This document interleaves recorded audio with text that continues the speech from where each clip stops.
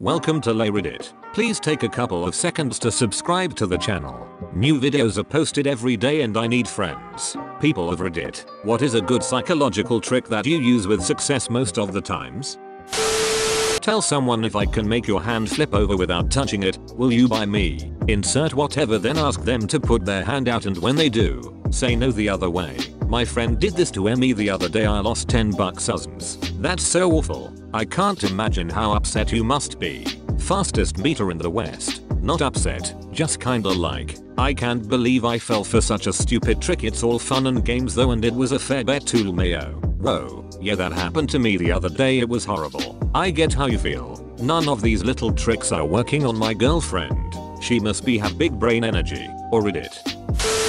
In an argument, find something to agree on, then push your main point. I have had great success using this method and it always works. Absolutely. My father was a top-level diplomat, ambassador to the UN Security Council, where of course the name of the game is to debate very contentious issues amicably. He very much followed your approach of looking for points of agreement before pushing the harder issues. One thing he was very skilled at is debating in a way that avoided triggering the other person's ego too much. Basically, the polar opposite of most internet debates, where people instantly trigger the ego defenses of the other by mocking, calling their point stupid, etc. My dad's theory was, why on earth would you create more obstacles and resistance to your point of view by unnecessarily triggering the ego fight fuck you reflex in the other? Because I don't just want them to agree with me, I want them to acknowledge my superiority. I'd like to agree that you are superior, and now push my main point. And that point, of course, is that your mother's a whore. This really works. Also, be ready to let your point go if they provide good evidence. Pride is worthless, and it's confusing for people so used to screaming matches to suddenly be given a win.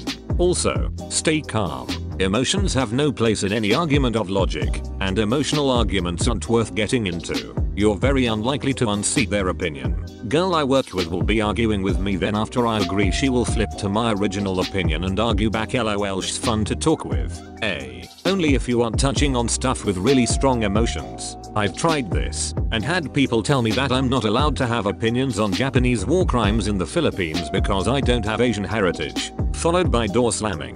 Face with tears of joy. There's a very famous photo of a Japanese officer about to behead an American, British or Australian prisoner. I can't remember the nationality of the detainee. Japanese war crimes in the Pacific covered more than one ethnicity. Sure, but the idea that you can't have opinions on something because you weren't affected by it is dumb. I'm a Filipino, in the Philippines, whose recorded line dates back 6 generations, 18th century. You have my permission. Reflective listening. Simply being there with someone and reflecting their words and sentiments back to them.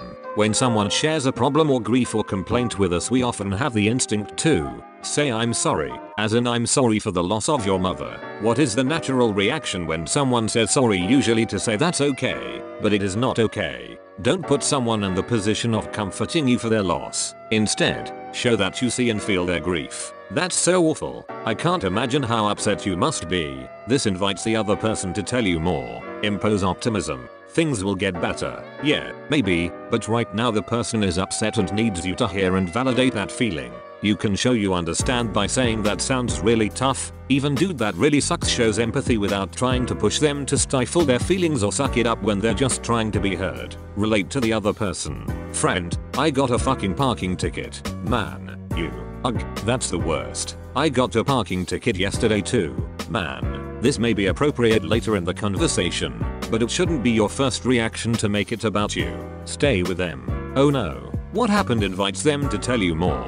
If a complaint, be defensive or apologize immediately. Acknowledgement is important. I really fucked up. That was an error on my part. Or if you feel you didn't do anything wrong, at least I can see why you're upset with the situation. In each of these situations, you can use reflective listening to show that you hear the other person and you're with them in their feelings. You're validating their anger, grief, and allowing them the safety of being in it with you before moving on. I use this with kids all the time.